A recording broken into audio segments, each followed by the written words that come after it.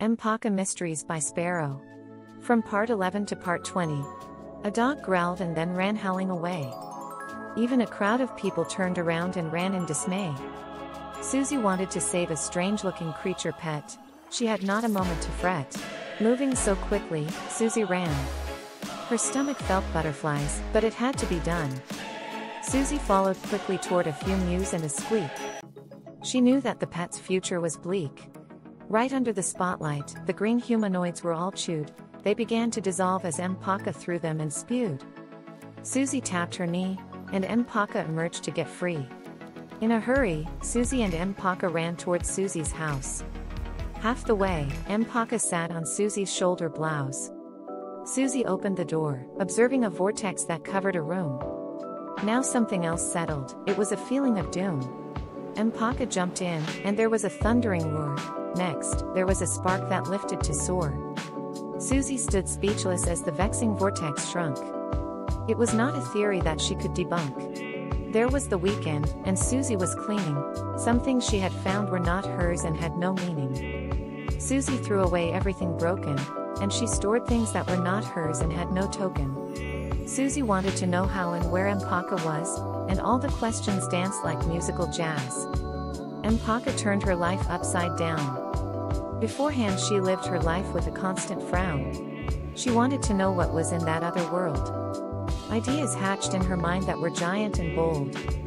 She waited for something extraordinary to happen, and wished for another vortex to open and flatten. All kinds of things happened at Susie's house. One time out of thin air, there popped a mouse. Another time, the vortex spewed a worm. A worm that could read minds and take any form.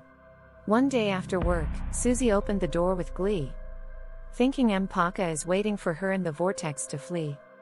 Unbeknownst to her, it was a worm in that form. Susie jumped right in, anticipating a thundering storm. Susie stepped right into the worm's trap. It was an instant attack in a snap. Now in the belly of the worm without form, she remained in a world beyond any norm. Susie was falling down and up all at once. There, it was dark and bright at a glance, a problem she tried solving, while observing the green humanoids that were slowly dissolving. In an instant, mPaka felt something amiss, and it got compelled to travel into abyss. Passing the asteroids and many stars, it ended up at Susie's place, counting the jam jars. There also nested the worm, without a form, praying and waiting, echolocating, mind-reading, and anticipating. Now at the speed of light, mPaka explored many objects with great delight. There, the worm took a form of a jar, luring the creature into its unpredictable war. Suddenly, the world turned dark and cold. mPaka knew the place was out of this world. Close by, it noticed Susie, its friend. It tried to come closer and extended its paw hand. mPaka emitted an unbearable sound, and the worm regurgitated a few things it had found. Susie and mPaka were back at Susie's place. The two were happy to see each other in any case. The formless worm felt its deficiencies. In this world, it hated its inefficiencies. Then a vortex opened and closed, and the worm had gone home as it got all exposed. mPaka decided to stay with Susie for a while. It remembered the phone in a purse it had previously dialed. Susie showed mPaka how things worked in her world, but that is another story that is yet untold. At times the vortex transports things, but at other times, no one knows what or whom it brings. The vortex from under the couch remains small.